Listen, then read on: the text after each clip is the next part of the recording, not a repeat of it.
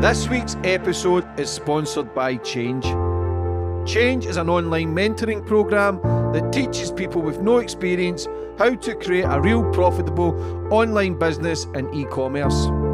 I have been working with Ryan at Change for a few years now and attended many events and got to meet the amazing community of like-minded people. These guys are the best of the best.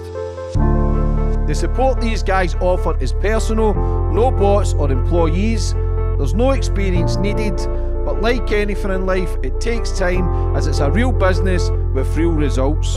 For more information, go check out Ryan on Instagram at RyanJB, and he will guide you through the steps to help build a successful business.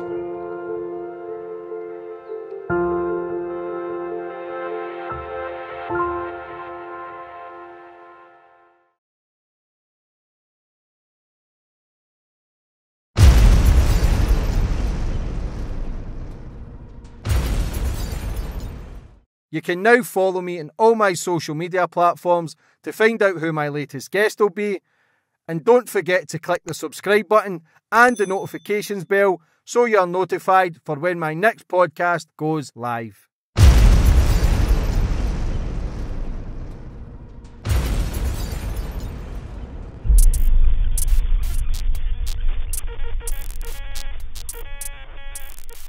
Boom, we're on, and today's guest, we've got Noel Willcox. Noel, how are you? I'm very well. Good to meet you, James. Yeah, good to see you.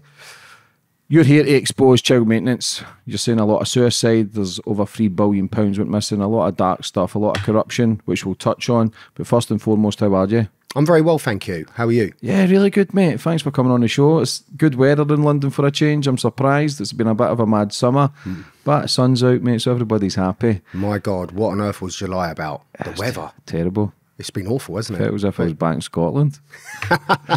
Before we get into everything, but I always like to go back to the start of my guests. Get a bit of understanding about you, know where you grew up and how it all began. Right, okay, so my name's Noel Willcox, and I grew up in Swiss Cottage in London, grew up on a council estate. What else you want to know? How was that? It was very tough. Very tough. You know, you had to learn, you know, how to survive on the streets and stuff like that. I remember there was an estate just down the road called Rowley Way. Very, very dangerous, you know, so you had to have your wits about you. Nothing like what it is nowadays, but yeah, it was quite something growing up in London. What were you like at school? Not very good, if I'm honest about it. I was a bit naughty. I actually did get expelled from school for fighting. So yeah, I wasn't particularly good. What about parents?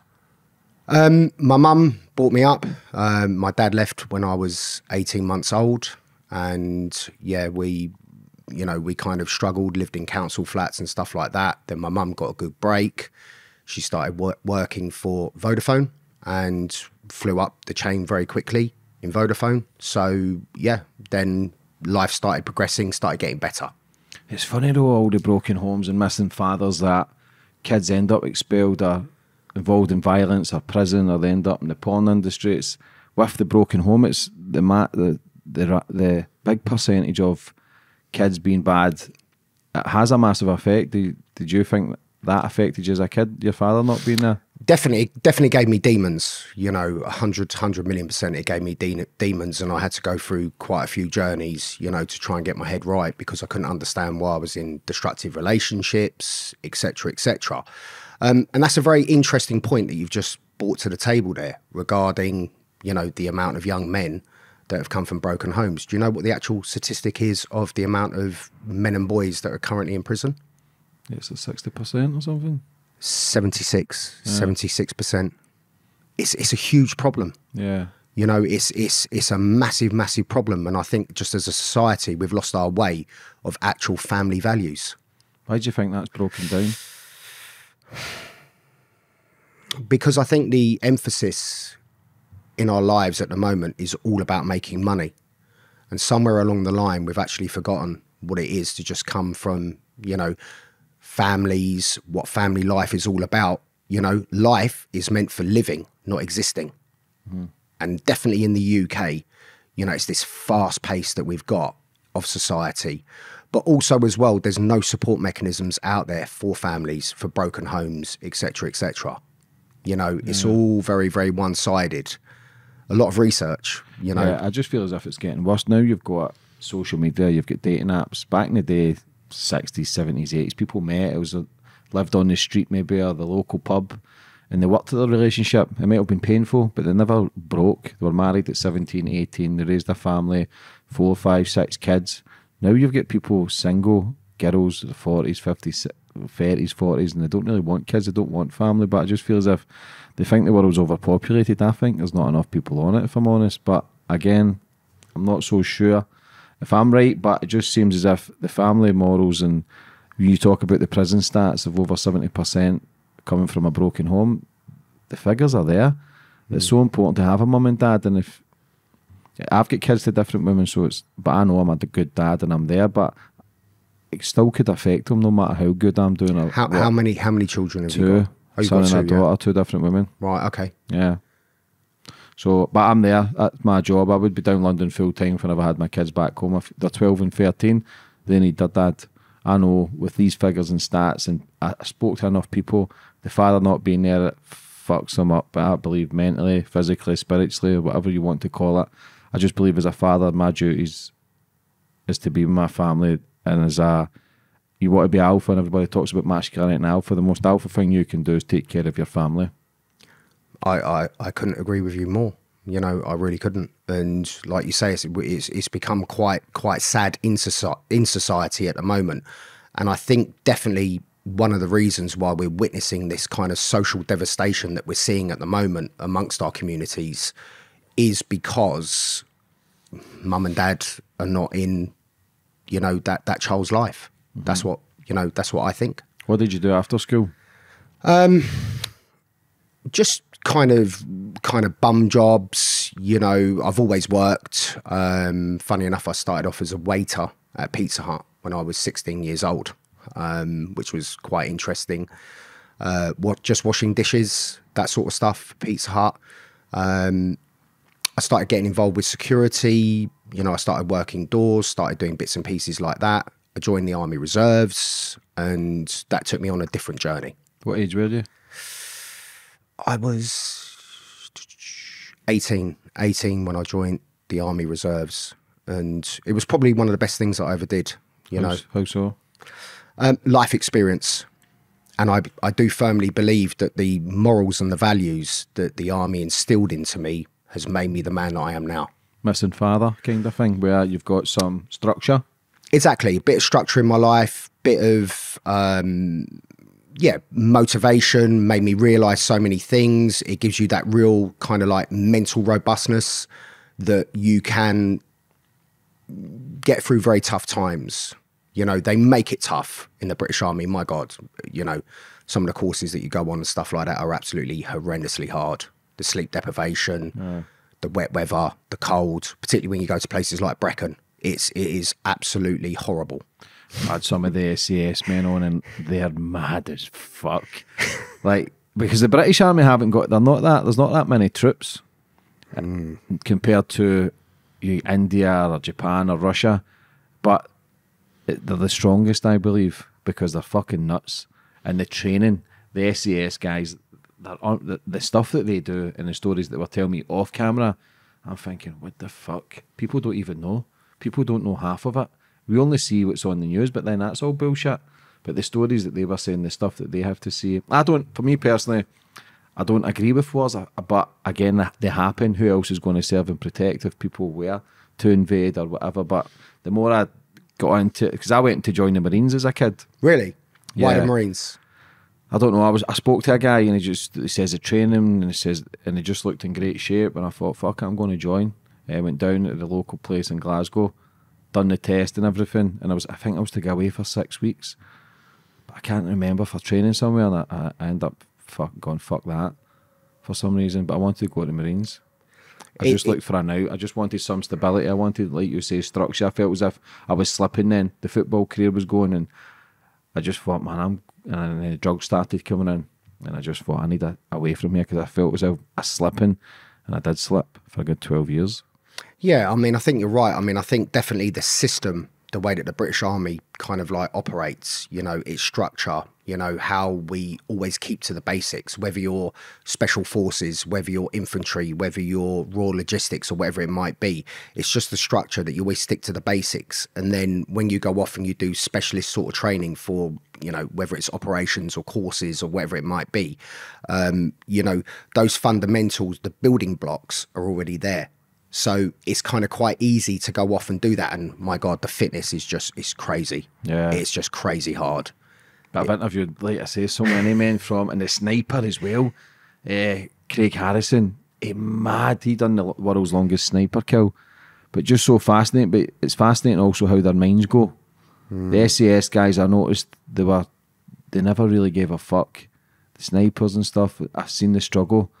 I don't know what sort of training you get in the SAS, but Chris Ryan I had on, and he just looks happy.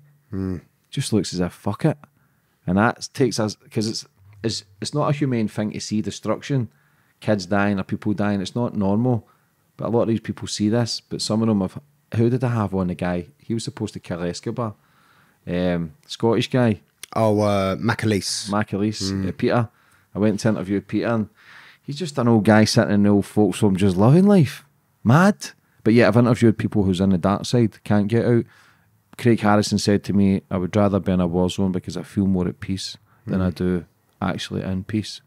And I thought, wow, just used to madness, just used to that. I don't know what sort of adrenaline it is to kill someone, but he used to get like women and kids walking, and he's got that call to make that call, so he doesn't know if they're suicide bombers and that. It's some dark stuff. Like, people don't realise what people actually go through, and I've got nothing but mass respect for anybody who serves. That's their decision. That's because I was going to, like I say, going to join the Marines, and I don't know how my life would have been, but I speak to enough people now, and I think of the destruction, and you talk about Iraq and all this stuff, and there was no weapons. What was it all for then? Did you ever question it when you were in there at a time? Or were you just so loving life that you had a bit of stability and some structure in your life? You know, I think with a soldier, it's not for us to question, you know, why we're there. You know, you swear that oath. You swear that oath of allegiance. You know, and obviously at the time it was, you know, to Her Majesty the Queen. And that's when I believe, when I joined the army, you know, the values that this country really stood for, you know, in terms of our constitution, in terms of how we were structured as a country. And that's the reason why I joined and swore that oath. The story of weapons of mass destruction, you know, it's a story that I think is just going to go on for a very, very long time. You know, were we supposed to be there? Weren't we? I don't know, you know, but soldiers just follow those orders, and soldiers can't be blamed for going out and doing the job where we've sworn that oath to do that, because somebody's got to do it. Yeah, that's what I say. I've got nothing but respect for soldiers, because I know how dark it is, but when you swear by that oath, you're just there to take orders. You're just signing up because you feel as if this is the thing that I should be doing. I'm here to serve and protect. So I totally understand that. It's just when you start looking at it from the outside and the corruption of the government, you think, fuck me, look at all those innocent fucking brothers dying for what? I question that. And I think hopefully they've not been fucked over, because people genuinely believe they've got a purpose to do the right thing, to serve and protect. And that's takes so much courage to be willing to die for something that you believe in. And that's the ultimate courage, I believe. Yeah, I mean, I think you've raised a valid point there. You know, you swear that oath of allegiance, and just in your mind, you know, at that time, Saddam Hussein was the threat. You know, it was called Optelic, by the way, you know, when it was the Iraq War. So he was the threat at that time. So that's what we trained specific to do. Whatever role you were fulfilling, you know, when you were in Iraq, that role is what you trained to go and do. And beyond that, you didn't really think any more or any less than what you were actually specifically tasked to do. And to be honest with you, at that time when you're going out there on operations, your main thing is, I need to come back alive, and I need to keep everyone around me alive. And that's kind of what you're more focused on. Yeah. How is it seeing people that you love die? I personally haven't experienced that. You know, I did see some stuff whilst I was on operations that I had to deal with when I came back. you know, I think this word PTSD now is just kind of like a soundbite for when someone's having a bad day or whatever it might be. You know, actually getting those night tremors, the smells, the heat sometimes that you know, it's different experiences that you would have when you're actually serving on operations and you're consistently living under stress. Every day when you're going out that gate, you're living under stress. You don't know if you're coming back that day. You know, sometimes there might be mortar attacks during the night. You can hear the mortar bombs coming in and you're like, oh my God, where is that going to land? Do you see what I'm saying? Yeah. And then there might be an explosion maybe 300-400 meters away from where you are. So I think it's just the stress of the environment. This episode is sponsored by Fire Away Pizza, the fastest growing pizza company in the UK with over 150 stores. With their fresh quality ingredients and unique pizzas, they will have you coming back for more. Use code JAMES20 for 20% off. That's JAMES20 for 20% off. Of being there. But then the flip side to the coin is it's quite peaceful. If that makes sense, it can be quite peaceful because the only thing that you got to worry about is what's in front of you. Not all the stresses and the headache of what you get back here, back home. You know, out there, you kind of left your own devices.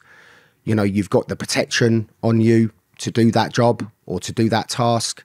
And the only thing really that you need to worry about is obviously coming home and keeping everyone around you safe. How long were you a soldier for? I'm still part of the Army Reserves now. I can't let it go. Why is that? I just can't. I just can't see myself living my life without having that there. You know, I'm 48 now. I mean, you look good for 48. Oh, thank you very much. But I mean, I just can't let it go. It's a part of my life that I just can't let go. You just like the madness. Like you say, you feel at peace. I feel at peace, yeah. And so what is Army Reserves? What's the duties then? Can you get a call up anytime? Yeah. So what they did is they amalgamated. It was the old TA. You know, and they amalgamated the TA into the regular army. And now you've basically just got one that's full-time and one that's part-time. You know, we both have to achieve the same training standards. You know, we get paid the same. Obviously, you only get paid for what you do, and you get paid per your rank. So whatever your ranking structure is, you get paid. And then you get a bounty every year. You know, you get your MOD 90 card. There is literally no difference. You know, you get full access to all the military kind of stuff that the regular army do. The only thing that you don't get is dental. Do you think with the way society is now, there'll be another war? Or do you think it's more like chemical, and do you think it's different from World War I, World War II, where people have got the guns and they're battling, or do you feel as if... I see a lot of instability in the world.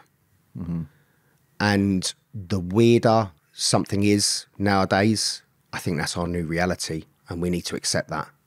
You know, some of the stuff that's spoken about, you're like, really? Where has that come from?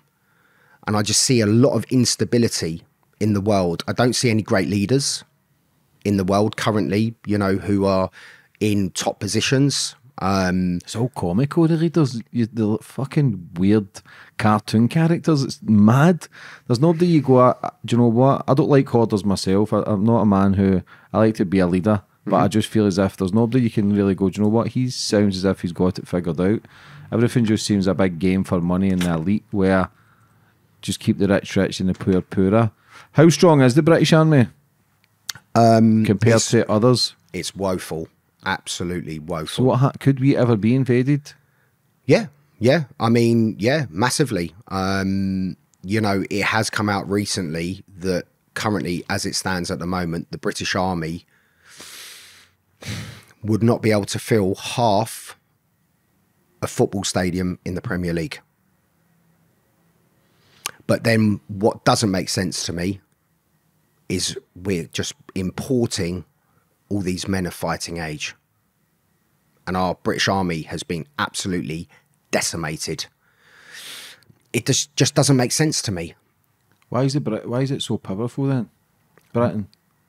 What? Just powerful. There's a powerful nation, don't you think? Well, they've invaded fucking over 90% of the world. Why was it so powerful compared to other populations and other armies? Because of that military structure. You know, you look at Sandhurst. You know, that's where all the officers go. Real intensive training. I can't remember how long it is at Sandhurst. You know, it's the structure, it's the education, it's that military attitude that you have to adopt, you know. And then you look at the way that you're structured throughout. You join the army as a private soldier, then you're assessed at whether or not you're going to go down the kind of non-commissioned officers route as a leader, or you're going to go kind of into the stores. That decision's made, you know, what path you're going to take. So you're either going to go down the tactics route, or they'll look at you and think, you know what, you're a lot better as a stores person or whatever it might be, you know, because that's where you're going to be efficient and that's how you're going to work. So you've been doing this for 30 years in and out, part-time now? Yeah, 28 years. I've just recently had to take a leave of absence because, you know, I've got so much on at the moment. You know, I've got a scaffolding company as well. So that's very busy, doing really well. And there are other projects that I'm kind of working on at the moment. So I just had to take that leave of absence because, I'll be honest with you, James, I started feeling a bit overwhelmed. Mm-hmm. So let's touch on the main reason why you're here today, the child maintenance stuff. Mm-hmm. So it wasn't child maintenance back, was it 1992, 93 when it all started? So in 1993, it was the inception of the Child Support Agency, yeah, which is known, most people would know it as the CSA. So that became live in 1993. So what was their main purpose? To get money off the male or to get money off the parent who wasn't there? How did it all start, and what was the process of actually all being there? Okay, so the process was when it all came live, mm-hmm. was that when a resident parent was receiving benefits, a condition of that benefits was that they had to give the name of the non-resident parent. That's how that came. Because what they wanted to do, if they were paying benefits, what they wanted to do is recoup the money back into the treasury. Does that? Yeah, of course. Yeah. So they're giving free money, not free money, but they're giving people money and they wanted to claim some of it back. Yeah, and they wanted to claim some of that money back. So that was a condition of that. But also they also ran a scheme where the resident parent could also contact the agency to carry out an assessment on their partner, ex-partner, whatever it might be. What percentage of the UK pay child maintenance? Currently at the moment, they're near about the 1 million mark. It's near, it fluctuates from year to year, from what I've seen, from about 750,000 to up to 1 million. But we're quite high at the moment. We're into about the 1 million mark, I think. How many of them do you know are on support? That I don't know. I don't know how many people are on income support or on benefits or whatever it might be. I don't really see that sort of data. People they're coming from every month, near enough 1 million people. Yeah, roughly about. We're really close to about that 1 million mark at the moment. I think we're about 960,000. So what made you look into all this? Through my own experience, to be honest with you. What happened? I was refused contact with my daughter for no reason whatsoever. And I couldn't understand, you know, there was just too many unanswered questions. You know, I'm a man who served my country. I've got no criminal convictions. I've got my own business. I've got my own property, and I can't see my child. Why is that? And then an assessment was made against me, and I had this random number that came through the door. I tried to appeal it. I tried to go through all the process and nothing. Got absolutely nowhere. You're just ignored, consistently ignored. What did you do? Went to my MP. He tried a little bit. He just tried to help a little bit, but it just became a repetitive thing. Oh, I've sent a letter. I've sent a letter. I've sent a letter. Why don't you pick up the phone and actually ask somebody, how have you come to these figures? So they obtained a liability order against me, and they tried to send me to prison back in March 2022. For what? for non-payment of child maintenance. How much?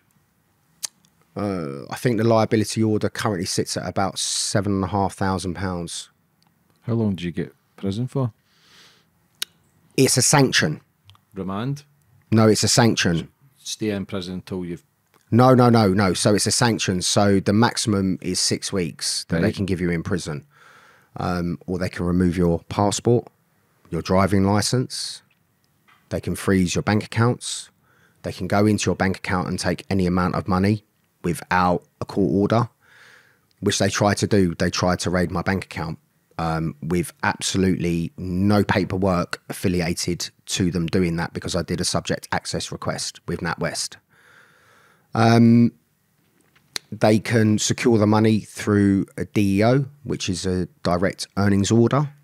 And that's pretty much their enforcement powers, but they're very, very harsh enforcement powers. How do they get that sort of power? Obviously, you've got HMRC with tax, and they've got some sort of power, but I believe they've got more power than HMRC, is that correct? They've got more power than any government department in the United Kingdom. Why is that? I believe because it's big business. I believe that child support, child maintenance is big business from the data that I've read. Do you believe they maybe use kids against the parents to make money from the parents? 100%. How so? So if you encourage the non-resident parent not to see that child, and there's court orders preventing you from seeing that child, then it's all one-way traffic.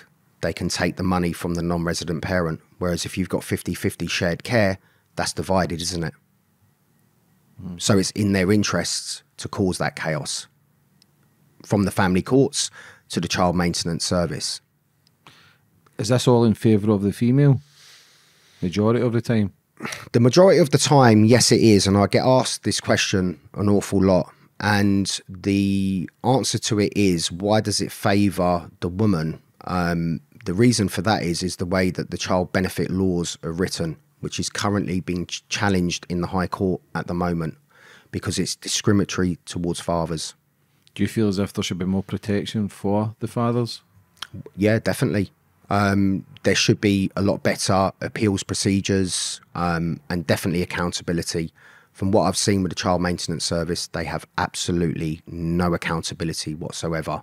They are a completely rogue organisation who just make up their own rules as they go along. You talk about, before we spoke, about over £3 billion going missing. What was that? £3 billion hasn't gone missing. So what's happened is the old child support agency, because they didn't have the access to the technical data that they have nowadays, where they could go direct to HMRC and obtain a figure from HMRC. So what they would do is they would inflate your income by 300%. So make out you're making more than what you are? A lot more. And they use that as a lever to scare you, the paying parent, into contacting them. So that was a matter of course that they used that tactic. So HMRC used to use that tactic, but what they used to do was make the corrections. So once you got into contact with HMRC and you cleared up whatever it is that you owe them or whatever it might be, they would make those necessary corrections. Whereas with the child support agency, they never made those corrections on those balances. Yeah, because we talk about suicide is high with these sort of cases as well, child maintenance, people struggling and they can't take the pressure.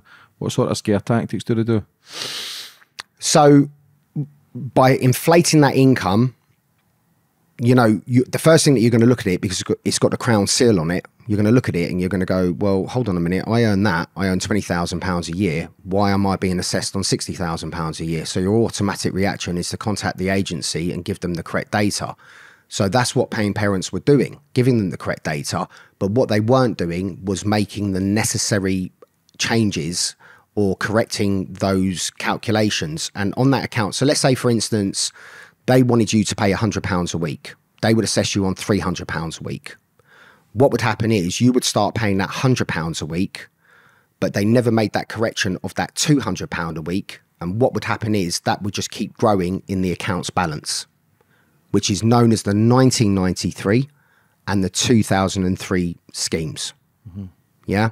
And we know that this was the tactic that they were employing because Noel Shanahan, who was the director of the Child Maintenance Service, in the oral hearings with the Public Accounts Committee, he basically gave that evidence that that was what they were doing.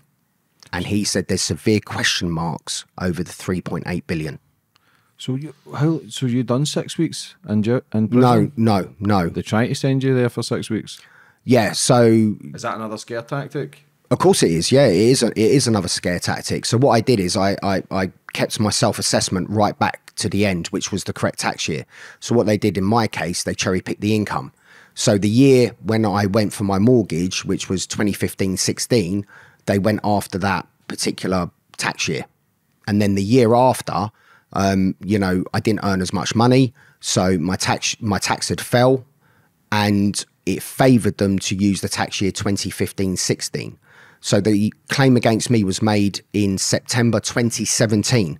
So logic and common sense would say to you that you need to go back to the tax year 2016-2017 because that's a true reflection of your income.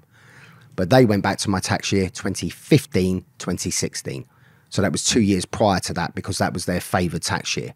Then obviously the minute that I said to them, well, hold on a minute, that's not my correct income, they said you're non-compliant, and then they start whacking on all their fees. So what they run is a service called Collect and Pay, which is where they add 20% onto the amount that they're collecting from you, and then they deduct 4% from the receiving parent. So in total, that amount there, so it suits them for you to be non-compliant, because what they're going to do is deduct 24% from the money that they're collecting from you by putting you onto Collect and Pay.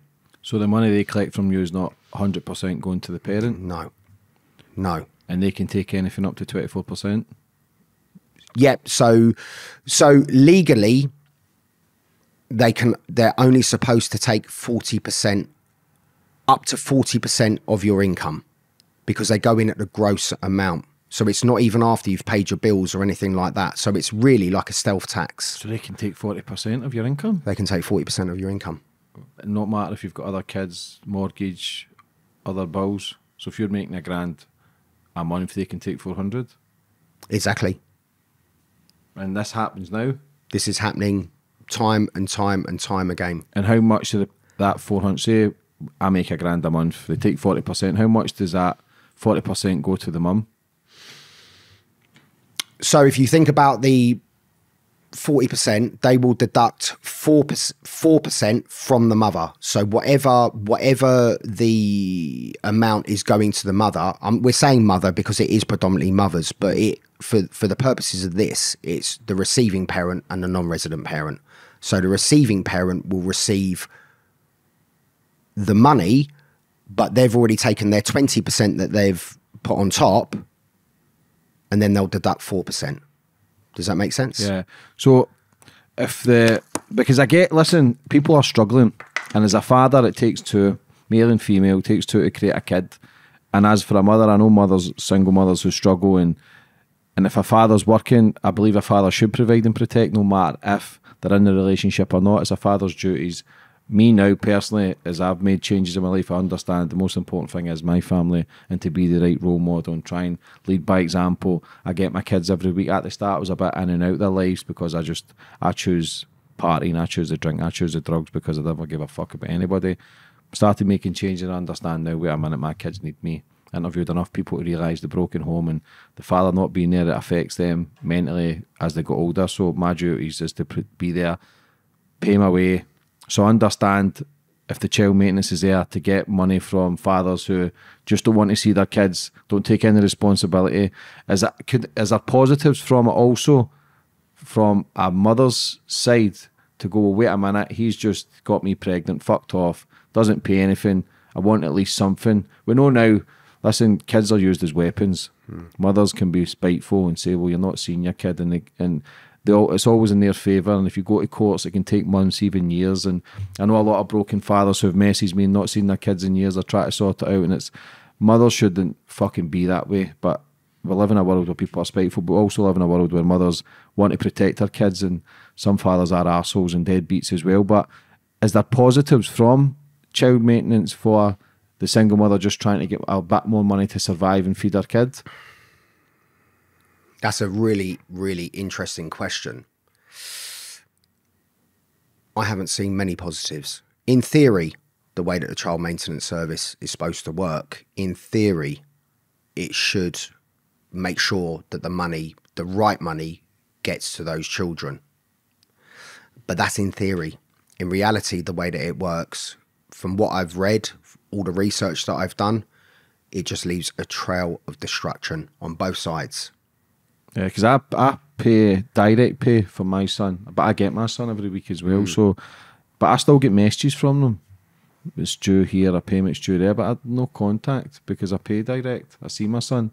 Why are they still involved in my life as well? Is that what they always do until I think 16 or 18? I think 16 or 18, but I like to think I'm a good father now. I'll always be there, but why do they still contact? So one would have to question the state involvement.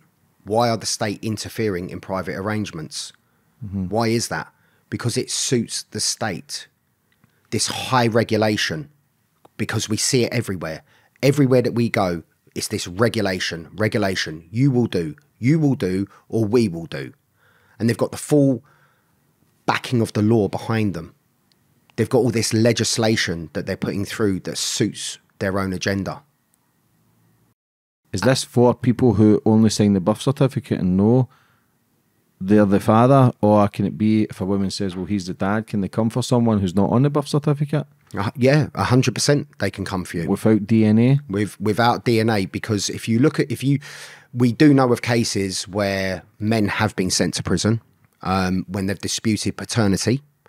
And how on earth are they able to obtain the DNA from that child when they don't have contact with that child?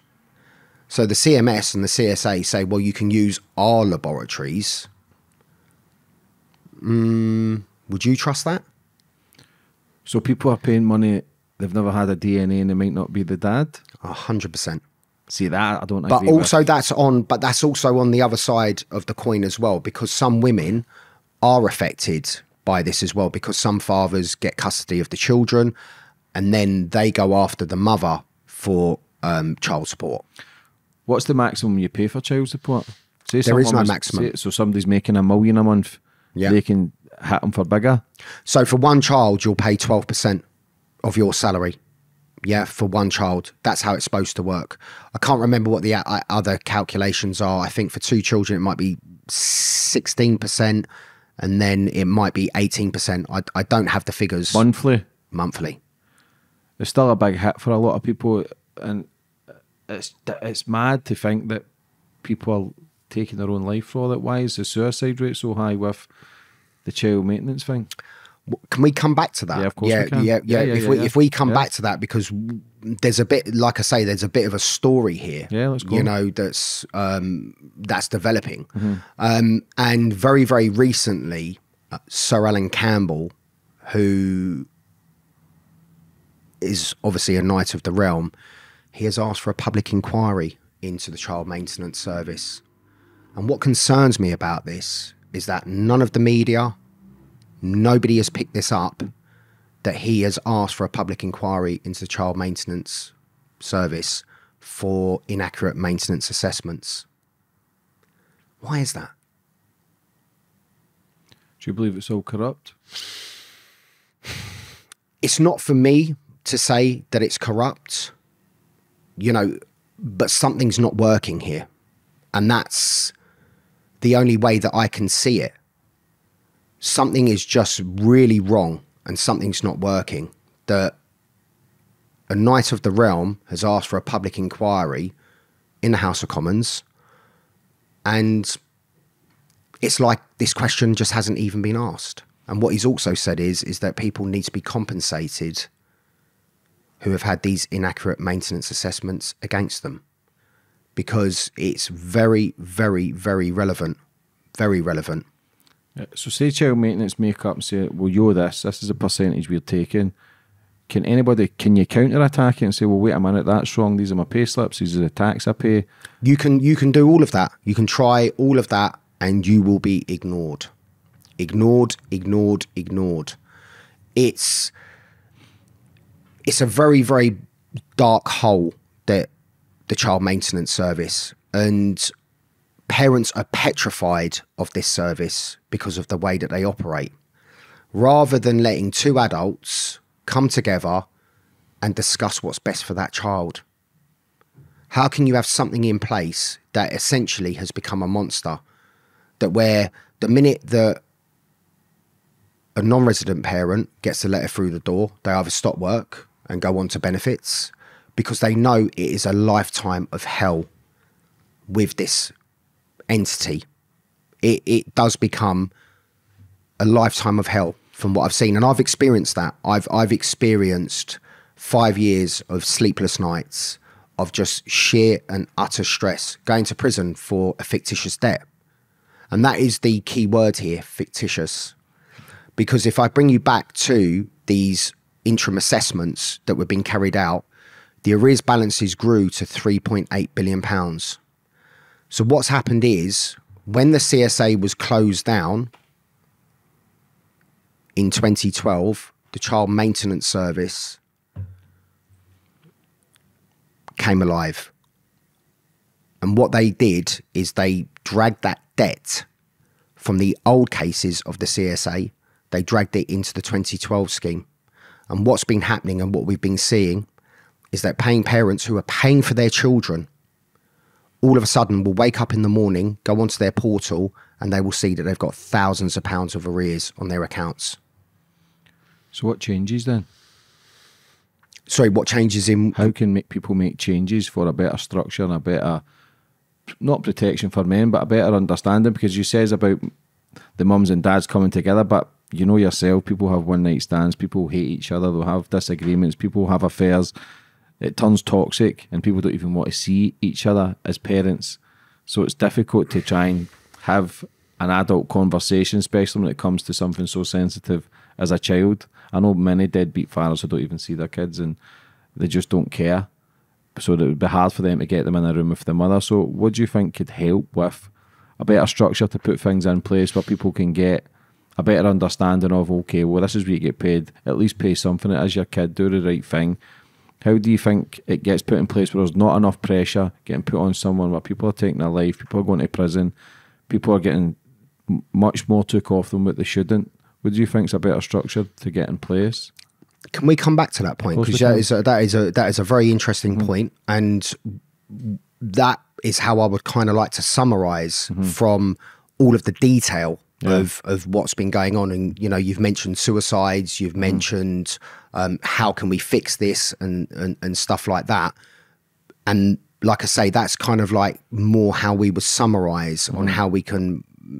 I don't necessarily know if we can fix this problem, but we can certainly look to where it's a fairer system.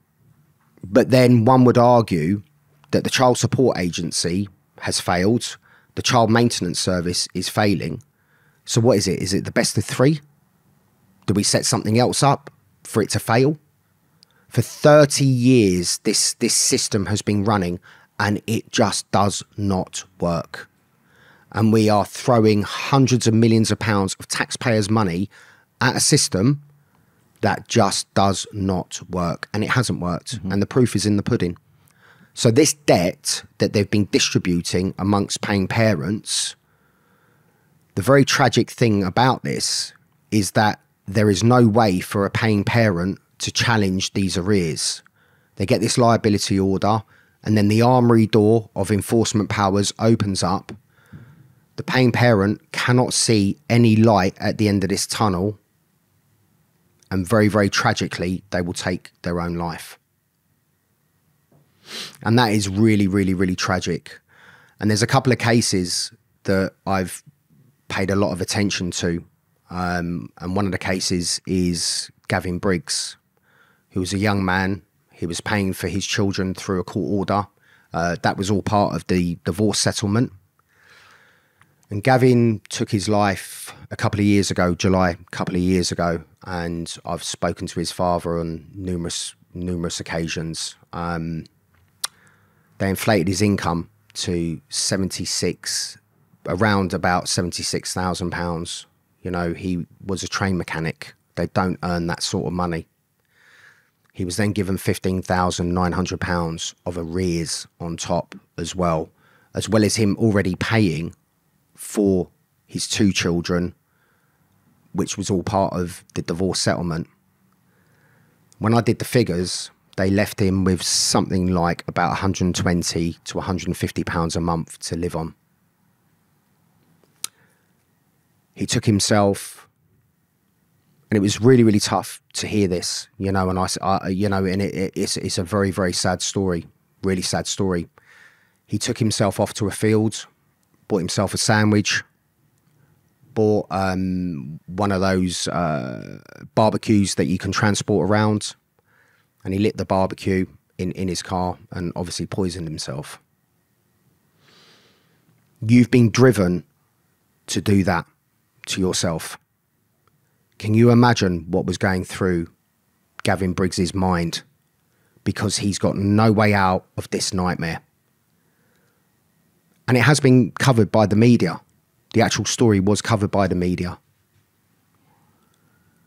That cannot go on. Whether you owe the money or whether you don't owe the money, the state can't have that amount of power to force you to pay a debt that you don't owe, where you actually deem that is your only way out is to take your own life. And Ian and the mother, Julia, are 2 just beautiful people. You know, Gavin served his country. He was working, just trying to get on with his life. His father served his country. His mother is a beautiful person. And their lives have been absolutely destroyed by what's happened. Have you seen a lot of cases like this? I've seen so many cases like this. And since I've taken this kind of role on, I've had so many people reaching out to me. And I mean, these stories are just absolutely tragic. I'll give you another example of a high-profile case that was covered by the media as well. It was a case of Johnny O'Neill. He was paying nearly £700 a month for 1 child. He just wasn't earning that sort of money. He was also given £4,000 of arrears. Do you know what he did? Left a suicide note on Facebook saying that he hopes that he can change the system of the child maintenance service. And he left that note on Facebook. And then he tragically took his own life. So is this the pressures of what child maintenance are doing to people? This is what they're doing. And I've listened to the recordings. The family have sent me the recordings because they were able to obtain the recordings from the child maintenance service. A lot of the recordings don't make sense, and the recordings are in the wrong order. Surely that's perjury. Tampering with evidence. A lot of the recordings just don't make any sense to me at all. And that's when I look at it, is this deliberate or not? I don't know. What do you think from what I've said to you? Yeah, I don't know. It's a weird one. It's like I say, I pay direct, so I've never really I've had issues where I've made more money and they've tried to get more money, but I pay more than what they ask for, and I just find it all weird that they've got so much power to close accounts and take money and put people to prison. It's who is behind it all then? Who's actually behind it? Is it the government? Is it a private company? Who's behind it all? Can I come back to that point? Because that's another really, really interesting point as well. So, in March 2022, there was another Public Accounts Committee with Arlene Sugden. And who's this? She was the director of the Child Maintenance Service. And she was cross-examined by Debbie Abrahams, who is an MP, about the suicides and the amount of complaints that she'd received regarding the way that clients are being treated, And the case of Johnny O'Neill that I just spoke to you about was one of the cases that she actually challenged Arling Sugden over and said that the family have contacted you numerous times. The mother said to you numerous times, I'm really fearful for what my son's going to do. No response from the child maintenance service. No response whatsoever. So what they do is they hold an internal review process when a client, is what they call you, takes their own life. And she categorically stated that they find most of the time in the internal review process that the CMS is not responsible for that person taking their own life. She made quite a bold statement by saying that their clients, most of them are in a load of debt anyway. That's quite a flippant response. Then Viscount Younger, who's just taken the position of Undersecretary of State, he said something quite contrary to that. And that's where I'm quite disturbed about different accounts, different stories that's coming from the top. And Viscount Younger said that he's just taken the position and he's read a lot of cases that have resulted in tragic circumstances. And he said the processes need to be in place to stop people from taking their own lives. So who do you think's being dishonest? So she says because he's in other debt, it's not child maintenance problem. Exactly.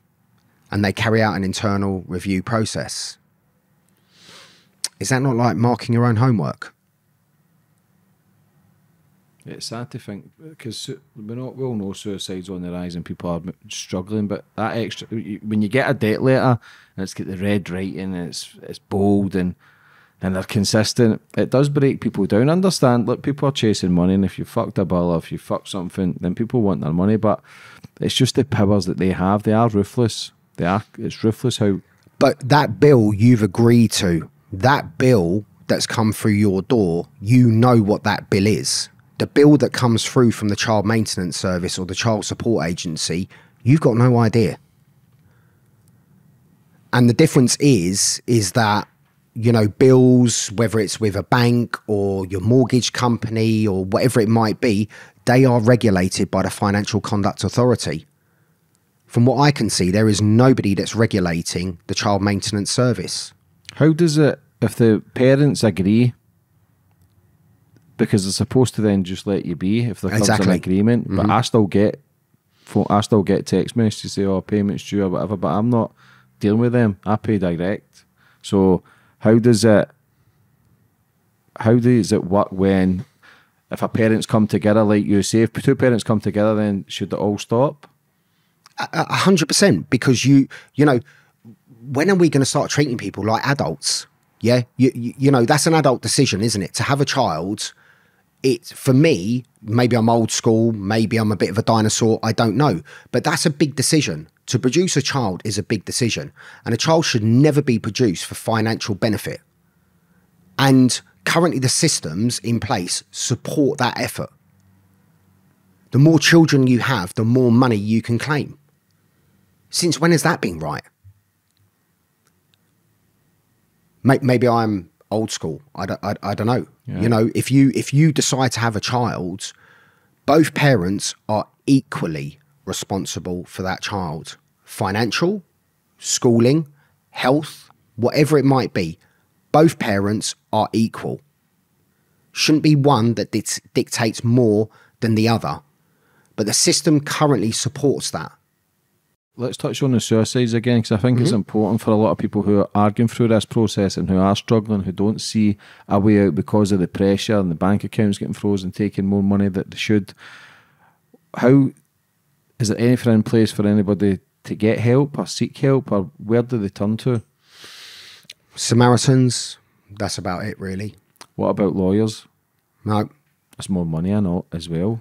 Yeah, solicitors, because there's no legal aid assigned to child maintenance, any legal profession that you contact, they're just not interested.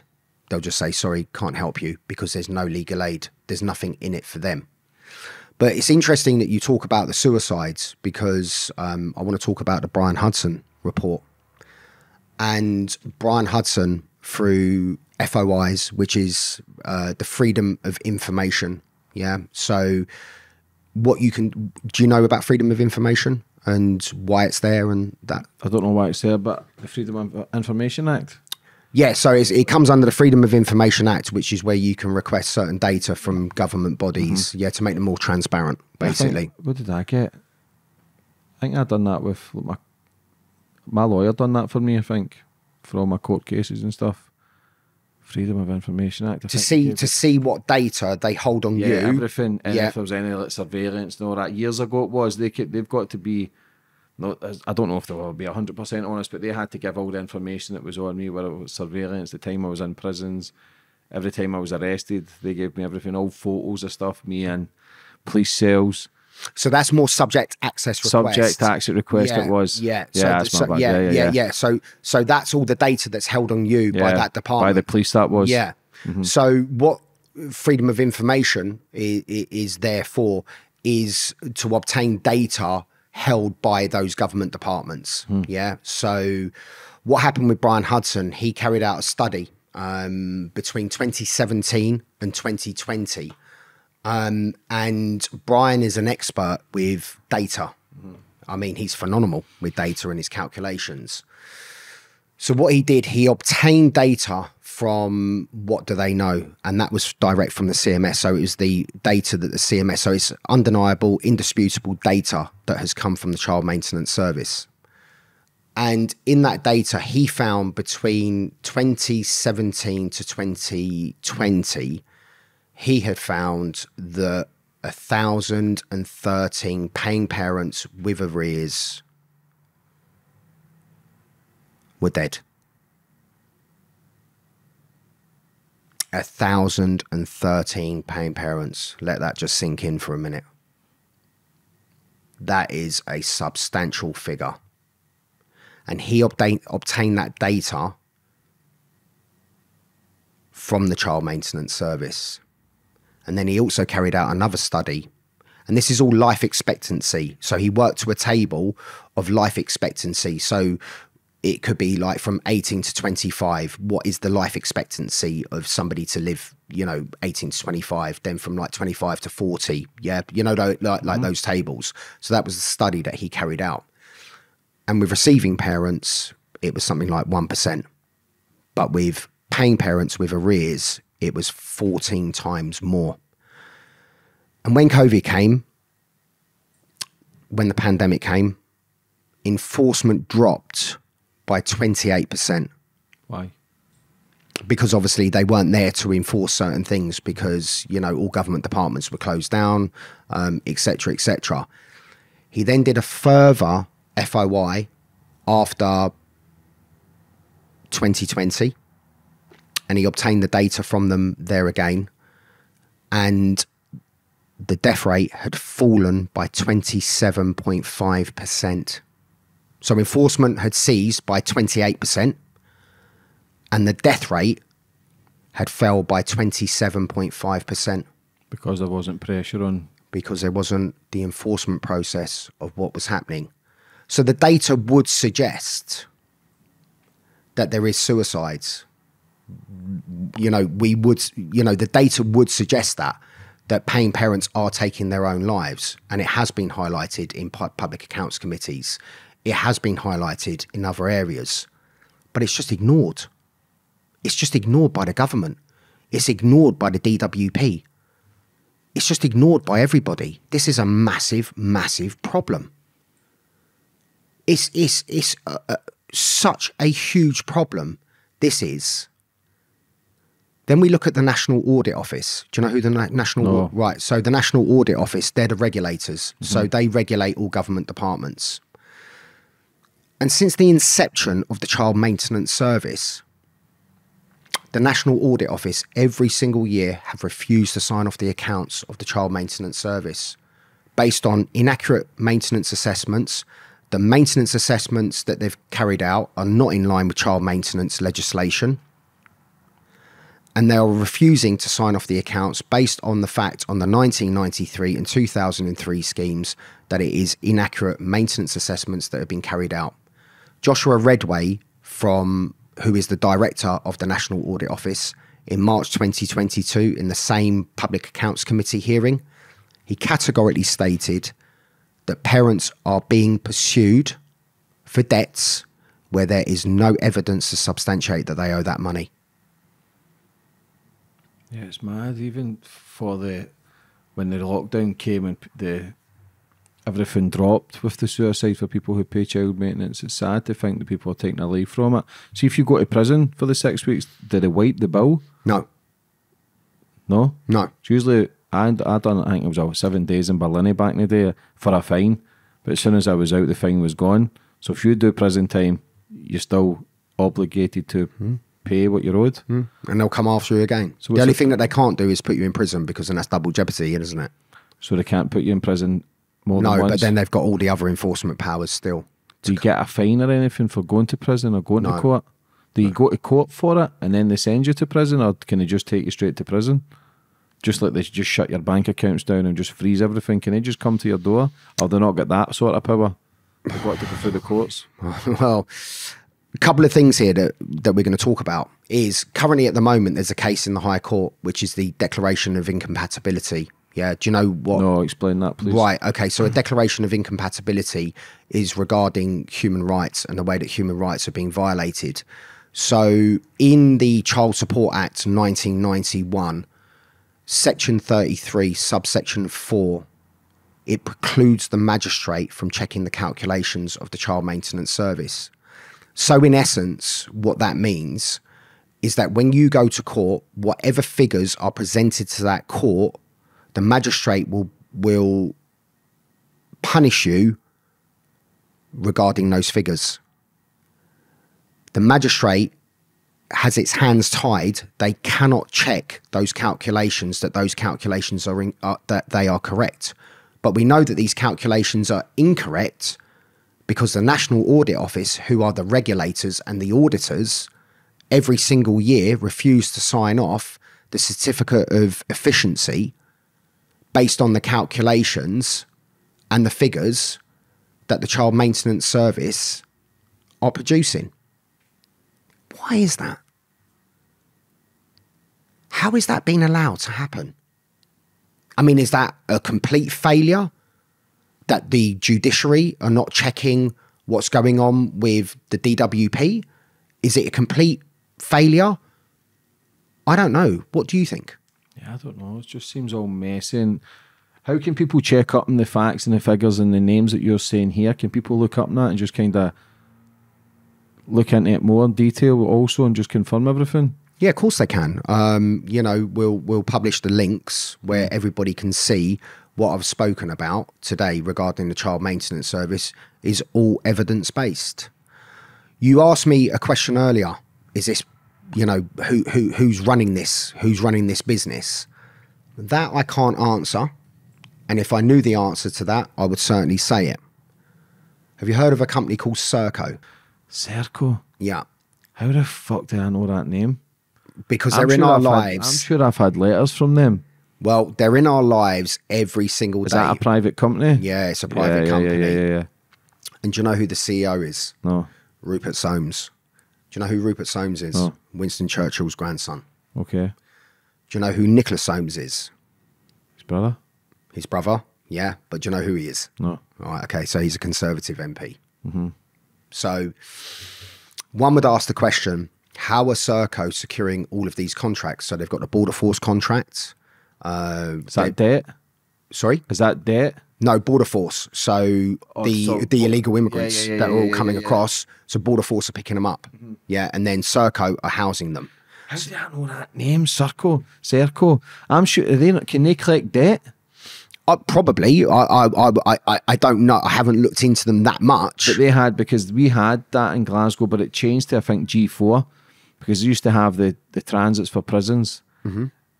Now we're getting into the nuts and bolts of this, yeah? So Serco, they have had the contract since 2008 of the Child Maintenance Enforcement Commission contract. And in 2015 to 2017, they were awarded, extended the contract of £47 million. The Child Maintenance Enforcement Commission. How on earth has a corporation, a corporate company, got statutory powers? How on earth has that happened? That they hold that much power? And Serco published a press release in 2015 saying that they collected £1 billion. Was this £1 billion of the £3.8 billion that's never been owed? Because we know that figure doesn't exist. It's been confirmed in many transcripts, in oral hearings, that £3.8 billion is not owed. But they're continuing to collect this money. That is not owed. And that is the reason why Sir Alan Campbell has asked for a public inquiry into what's going on. Then you look at who else is involved with the Child Maintenance Service. And you just said their name a minute ago, G4S. Apparently they run the administration side of it. Then there's another company called Tata. And Rishi Sunak has financial involvement with Tata. They run the computer systems of the Child Maintenance Service. I mean, what do you think's going on, James? It seems as if it's all linked. It just seems as if it's big business where there's a lot of money to be made. They make up private companies. We can go down the rabbit hole looking at BlackRock, who are massive all around the world. There's so much darkness. But again, I'm not clued up enough, but I can only give my opinion. It just seems if there's money to be made, if you're involved in politics, if you're mentioning those names like Churchill, his grandson or whatever, they're going to have some sort of power where they can run these private companies and collect debts that maybe are not there or they are there, and making some extra money and then taking the extra money. But what that money they're collecting, they'll start taking extra money from the parents. So it covers costs. So what they'll do is just use the average human being and just fucking bleed them dry for their own greed, their own power. I don't have all the answers to it, but I know enough big corporations and big businesses who you hear. I've not got all the paperwork, but I can only hear and speak to enough people and watch a few videos and think, well, that's a bit dodgy there. But I know G4, and that's what I must know that from, that connection. It's just all paperwork. Businesses, okay, we'll make up a business, we'll sign this, but yeah, how do we get more money out of these people? That's it. We'll put more pressure on them, say they're making this amount. It's just greed at the end of the day. It all comes down to greed. But for all these people that's working in it then, and they've got that power, who's signing for the power? Is it somebody inside the government who's given them the free roll to then be collecting something that doesn't exist? Yeah, again, that's another very interesting point that you've just raised there. Who is benefiting from this? Who is benefiting from all of this money? I couldn't honestly say, but I do know that since 2019, the Child Maintenance Service gave the Treasury nearly 850 million from the 1993 and 2003 schemes. So of £1 billion that was collected, 850 million was given to the Treasury, and only 1.12 million was given to receiving parents.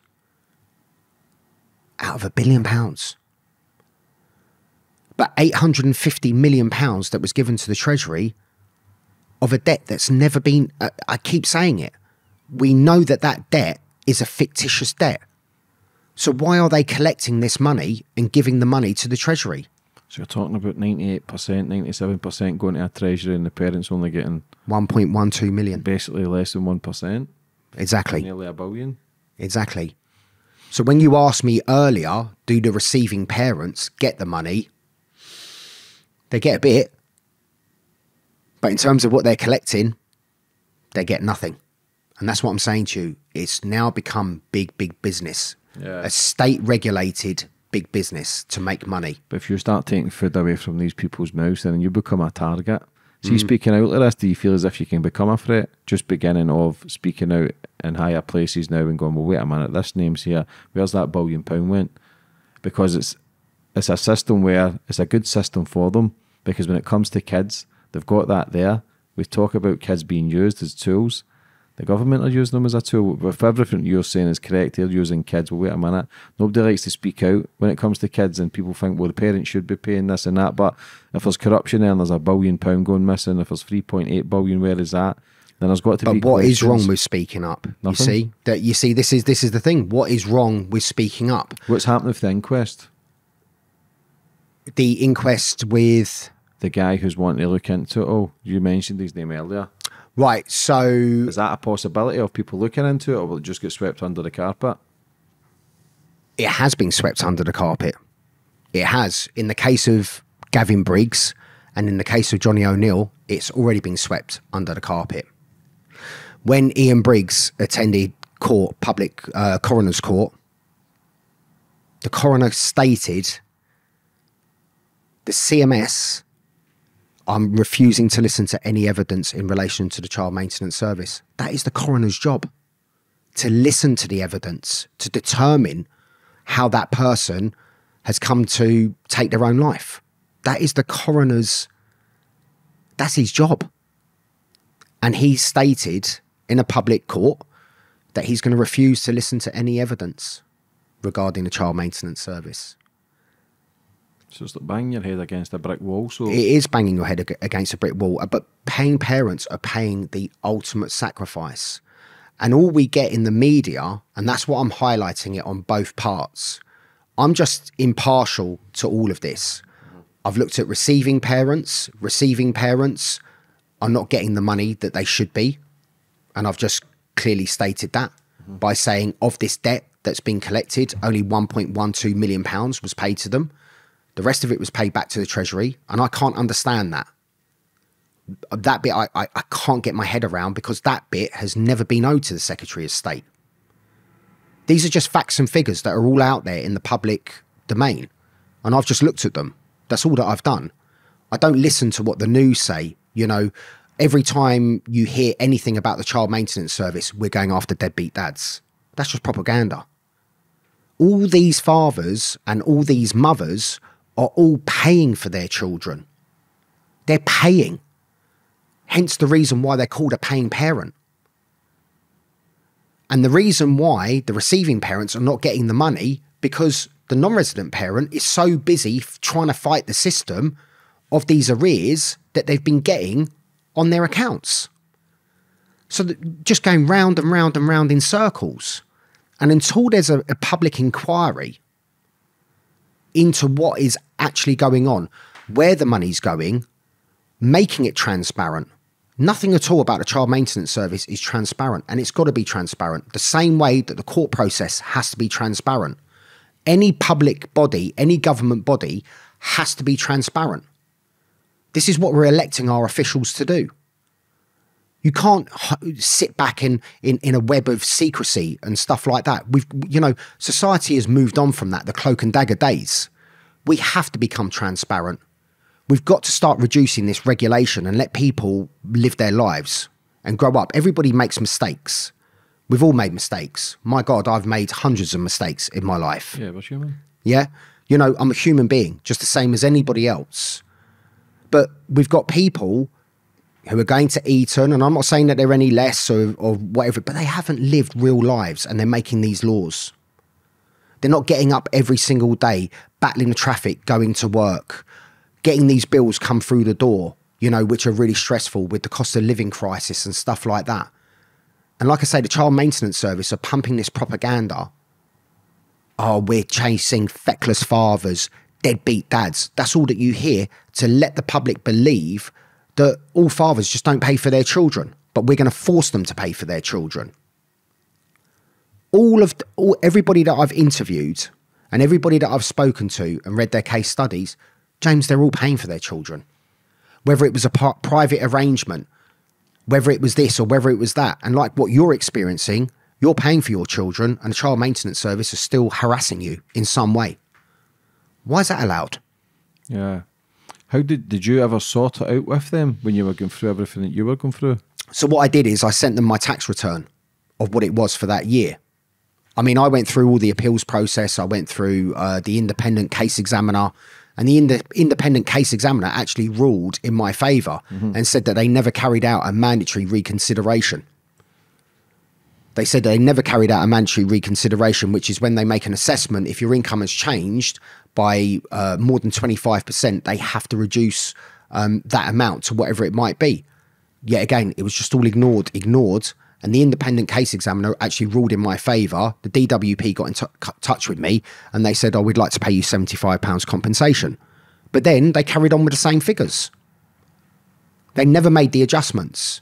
So when they were going to send me to prison, I sent them my my tax return, and they know that it's a lot less. And that, at that point, I never heard back from them again. But I still have this fictitious debt out there that allegedly I owe. Can that affect your credit rating? Yes, they can place it on your credit file. So the reason why I stopped paying for my daughter was because my daughter was involved in a high-profile case where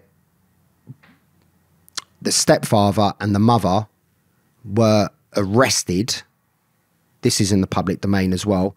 They were arrested for the suspicious death of the grandmother, and Child Protection Services got involved, etc., etc. Then when I started reading the police reports and the statements,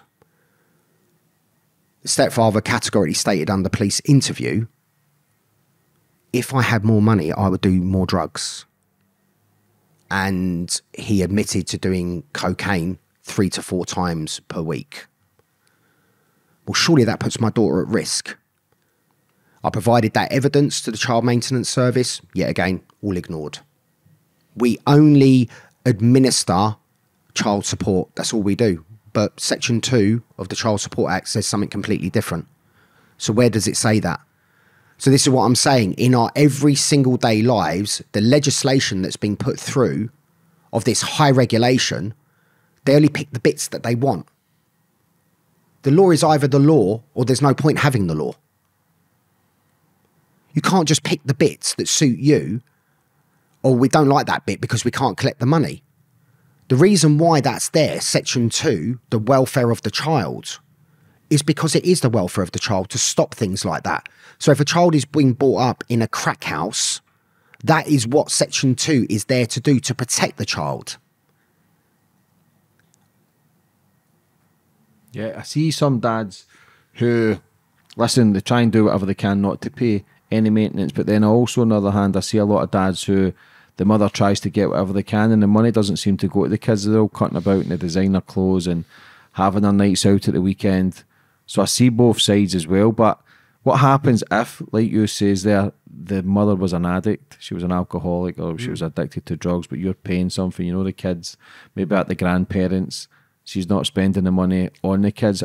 How is there anything in place for the father to know where the money's going, like receipts? Or so that child can be made a financial ward of court, but the CMS will not allow you to get that to court because they will carry out their enforcement process. So if you provide the evidence to the Child Maintenance Service and you say, my daughter's at risk, you can provide the evidence that that child is at risk or is vulnerable to drugs or whatever it might be. Of course, you still need to pay for the upkeep of that child, but it needs to be done in a responsible way and regulated way. That's when regulation is supposed to come in. Not in our everyday lives, but that's where regulation should be used. In something as serious as that. You know, drugs destroy people's lives in one way or another. I've known a lot of people who've taken drugs over the years. Come on, I run a scaffold company. Scaffolders are the worst for it. Yeah. Yeah, scaffolders are the worst for it. You fuckers are born at the now. And all I see is people who do drugs, they don't do well out of it. Yeah, of course. And that is, you know, the bottom line. But are people turning to drugs? Are they turning to alcohol because of the pressure of the state? I think pressure of life in general as well. But added extra pressure of getting your wages took off you and just paying for a kid that you're maybe paying too much, and where's the money going? There's a lot of facts and figures to look into. So see when they're taking money, so say they take my wages and if they give the ex-partner money, does she know how much she's getting, or does she just get a slice of whatever the child maintenance give her? Right, so my understanding is that when they produce a statement, it's not like a bank statement where you can see what's coming in, what's going out the other end, and the balance in the middle, because that way they'd never be able to add arrears. So until they produce a full set of accounts and full statements of exactly what's coming in, what's going out, and the balance, the same way that the banks do, the same way that your car finance does, loans, etc., it's a full statement, isn't it? It's quite easy to understand. But the way that they're showing these statements, nobody knows. So, I mean, off the back of that, if you said to me any positive outcomes from this, I would say that non-resident parents, resident parents, put your differences aside, no matter what it is, and communicate with each other and get to the bottom of exactly the amount of money that he's been paying, or she's been paying, or what he's been receiving. And then you can determine and put your case together and use the correct channels. Start highlighting this. People have to stand up for themselves, because the state are just going to keep using the legislation, and it's okay to say no. And since when have we just accepted, as the Queen's subjects, as the King's subjects, that corruption is okay? We've now come to accept it in our lives. Oh, it's okay to be corrupt because they're just doing it, and it doesn't really affect me, so I'm not really that bothered about it. But if you've got children, this can affect your children at any time. Your son or your daughter could meet the wrong partner, and before you know it, their life is turned upside down and destroyed. So we've got to get people to communicate, and that's what we need people to do, and that's what we need to promote. Is communication is absolutely key. Go to meditation, whatever it might be, sort your differences out and find out who's paying what and who's receiving what, because none of these figures are adding up. The National Audit Office are clearly stating every single year that there's overpayments, and it's not like £10 or £20. This is millions of pounds. There's like overpayments of £11 million, underpayments of £20 million. You know, we could sit here and say, okay, it might be a clerical error if it was a couple of £100, but this is millions of pounds. Do you feel as if it would be beneficial for both parents to get together, where the mother would make more money and the dad would save more money, because you're cutting out the middleman who's bleeding people dry and putting the pressure on them? Exactly. Exactly. I know 1,000,000% that receiving parents complain as much about the system as what non-resident parents do. But unfortunately, receiving parents are not taking their own lives as a result of the child maintenance service actions. They might be leaving them in maybe a bit of poverty, or short of money, or short of bread that week. But non-resident parents are taking their own lives as a result of these incorrect maintenance assessments. And the pressure. And the pressure of enforcement. You're talking about corruption. What sort of corruption is involved? What sort of tactics do they do to the parent? Well, in 2022, there was a case deletion of cases that they had deleted from the 1993 and 2003 schemes to the value of £78 million. Where they'd actually deleted case files. The National Audit Office, you know, were very, very vocal about that they had deleted case files to that value. And the long and short of it is that the National Audit Office, where they keep saying that it's overpayments, underpayments, misstated means errors. Constant errors. This is what keeps flagging up with the National Audit Office. But deleting data, that's a criminal offence. That is 100% a criminal offence. Oh yeah, deleting evidence. Exactly. But deleting data is a criminal offence. And I think under FCA regulations that any financial institute, that they have to hold data. It might be from 7 to 10 years or something like that in the archive. They can't delete case files, programs, or whatever it might be. But the Child Maintenance Service have. And Peter Schofield said, oh, So Peter Schofield is he is the main civil servant of the DWP. He's like their highest ranking civil servant. And he has said, oh, we've got processes in place now where case files can't be deleted. Well, that's just not good enough, is it? That's a lot of money, yet again, 78 million, a value of 78 million pounds. Just disappears. Just gone, disappeared. What you hoping to get out of this interview today, Noel? I want to raise awareness. What I also want is resident parents and non-resident parents to put their differences aside and get to the bottom of who's paying what, because I know many times that paying parents are saying, I'm paying what they're telling me to pay, but the receiving parent is saying, I'm not getting that money. And consistently saying that they're not getting that money. So where is that money going? I don't know where that money is going. The National Audit Office doesn't know where that money is going. And that's what I want. And I want people to come forwards as well. And I'll give the website that people can get in contact with. And what we want is people to come forwards who have been affected by the Child Maintenance Service and the Child Support Agency. And this goes back to 1993.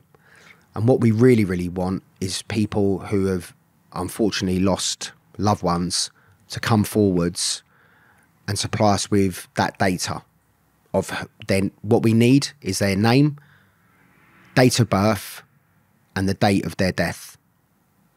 Then we can determine how many suicides have been caused by the Child Maintenance Service. And that's the data that we want to collect. What happens if you've got all that data and people make a stand? What's the next steps to then try and get an inquest to look into it and see if there's corruption, to see the figures don't add up? How does people then make that happen? Well, then there has to be pressure put on the police. With that data, the pressure has to be put on the police to get the right warrants, to conduct the right investigation into what exactly is going on. Where is this money going? Who is the recipients of all of this money? And why a debt of £3.8 billion, which we know is fictitious? I mean, if you look at the Fraud Act 2006, inflating incomes, that is a fraudulent action by doing that. So why are the police not looking at this? Why are people not taking this a lot more seriously than what it actually is? It's a huge, huge problem. And I just don't understand why people are just not paying attention to it in the high places. But for anybody watching who's feeling that pressure, who's feeling that struggle, who feels as if something ain't right with the Child Maintenance Service, what advice would you have for them? Where can they turn to? How can they speak to you? Where's the links for people to look up on it and try and get some help to ease the pressure? Yeah, again, that's a very, very interesting question that you've just asked me there. There isn't support out there for non-resident parents who are under that pressure. But the only thing that I can say is that when you're under a lot of pressure, and no matter what's going on in your life, that pressure will always pass at some point. And people, you know, who tragically take their own lives as a result of it, there are other options. And all I can do is ask people to reach out, speak to whoever it is, stand up to the Child Maintenance Service. What's that old saying? Whoever shouts loudest gets heard. Mm-hmm. Use the correct channels that are there. If you've been inaccurately assessed and there's an order that's out there for you, look at the judicial process. You know, look at getting your case into a judicial review. Look at getting it into the Court of Appeal, the High Court, whatever it might be, and get it out of this system that you're in, where you can't appeal. The appeals process that you go through fails, and it fails dramatically. The only way that people can appeal against these inaccurate maintenance assessments is going through a tribunal. But that's the tribunal that they steer you towards. ICE, which is the independent case examiner, you're lucky if they'll hear your case for up to 3 years. So the whole system's failing from top to bottom. And in this, when the system's failing, the child maintenance service are going to carry out their enforcement. That happens quite quickly. Literally, I would say from the time that they write to you, within 4 weeks, they'll start their enforcement process against you. Yeah, it's fast. It is fast. Where do you go forward with the future with it all? I think, obviously, I'm a parliamentary candidate for reform. Obviously, this is not, I'm doing this off of my own back. You know, this is not a reform policy at all, and I want to be quite clear about that. It's just something that we have to keep talking about and not go away. And eventually, change will have to come. What is reform for people who don't know? Reform, what are they? What do I think reform is? Yeah, for people who don't know what it is. It's a political party. We're doing currently very well in the polls at the moment. And if you ask me what do we stand for, I would say common sense. We're a common sense party. That's what we fucking need nowadays, mate. And all the common sense seems to be out the window, and there's trying to normalise all the madness. People, the thing about human beings, we can be dumbed down quite easy. We can be manipulated quite easy, and it's just to stay open-minded. Just look at every angle, question what you're saying, question what I'm saying. We don't have all the answers. We just speak what we kind of learn through life, and that's okay, but just question everything. If you're struggling with child maintenance, if you feel, and it hits the nail on the head, we go, well, wait a minute, I didn't know that. I can look into this further. In fact, I can just try and be an adult with my ex-partner and try and put the heads together and come to some sort of agreement where we're not getting the piss took out of us. For anybody, like I say, what's your social media links and stuff for anybody that's maybe wanting to ask questions or get involved with you? Do you have any links? Yeah, I've got the links, and I will obviously, you know, people have access to those links. You know, that will be down the bottom. But you know what? It's quite interesting. You know, being with Reform, I've met some amazing people, really, really supportive of the work that I do. And that's what I've received, is a lot of support, you know, from Reform. You know, the people I've met are absolutely amazing. And I never in a million years did I think that now I would be involved in politics. And what I would say to anybody, you know, if you want to make that change, do what I've done. I'm nothing special. I'm just a guy that's come from, you know, a council estate, who's worked his way up, who's worked incredibly hard, created his own business. I'm no different to anybody else. I haven't been to Eton. I haven't been to Oxford. I haven't been to Cambridge. But I think anybody who's looking to get into politics nowadays to make that change, you just have to come into it with a common sense approach. Because we're hearing so much madness and nothing's making sense. And that's what we need. And I think that's what the public want at the moment, is just people who live life. People who make laws, who have lived life, who understand the struggles. And that's what I kind of want out of this interview, is for people like me to come forwards where you want to make that change. That's why I got involved in politics, because I saw something that was completely wrong, something that was completely unjust. So I wanted to make a change. And the only way that you can make a change and get yourself a voice is by doing it politically. No, for coming on today, how are you feeling? I was a bit apprehensive. Obviously, when I came in today, I've done, you know, some interviews before. I've done an interview with Alex Reid, great guy. Yeah, I like Alex. Mad bastard. I like him. He's a funny man. Heart in his sleeve. You see the sensitivity with him, man. But what a fighter he was back in the day as well. Great fighter. Absolute warrior. Great mixed martial arts fighter. But, you know, more importantly with Alex, he's very pure. He's very from the heart.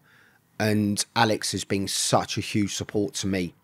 You know, he fully backs what I'm doing. He fully agrees with what I'm doing, because obviously he's had his own fight, you know, in the family courts and stuff like that.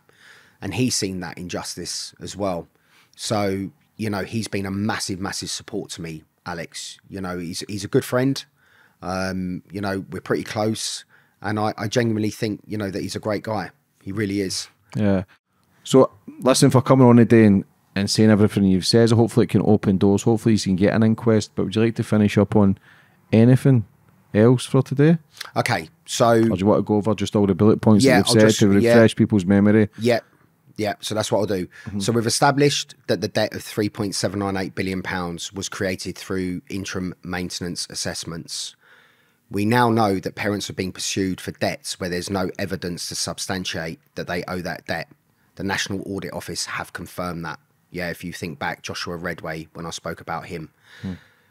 We've also established that there's a lot of data out there regarding paying parents taking their own lives in comparison to receiving parents who are the recipients of the money.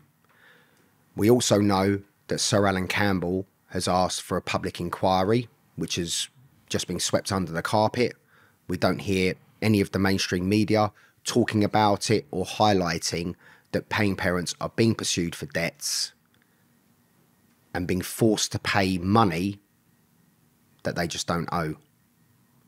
And what I want out of this is for non-resident parents and receiving parents to come together and start talking out their differences and come to amicable agreements with maintenance, but also find out who's been paying what and who's been receiving what.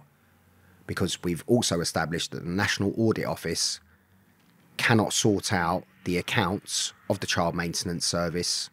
And we also know that they've refused to sign off the accounts of the Child Maintenance Service. Listen, thanks for coming on today and telling your story. Hopefully it can open up some doors. Hopefully there is an inquest, and hopefully fathers can and mothers can sort things out and try and live a happier life and be better parents and sort things out. And just everything just seems messy. That seems messy of the child service. It just seems, if everything that you're saying is legit, and just how fucked up and corrupt it can be. And it's scary to think that innocent boys are taking their life for pressure for a company which seems to be making money from people's pain and misery. So, listen, come on today, I appreciate it. I wish you all the best for the future, and you know, if anything I can ever help with, you know I'm here. Thanks a lot, James. God it's been a pleasure. Yeah, God bless you too.